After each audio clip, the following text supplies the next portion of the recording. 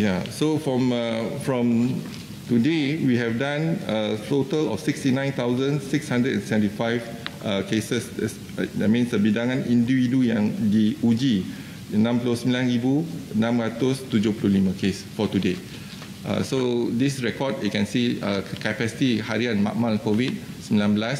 Every day the numbers we are increasing our capacity from 4,600 to now about 10,000 cases.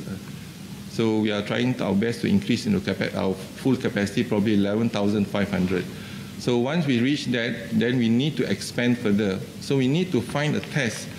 Maybe the best test would be a rapid antigen test kit that have a short turnaround time as well as portable. That means you can do at point of care. So if we have this rapid test kit that is reliable and accurate, then perhaps that's the solution for us to expand our investigation in our clinic, even and hospital.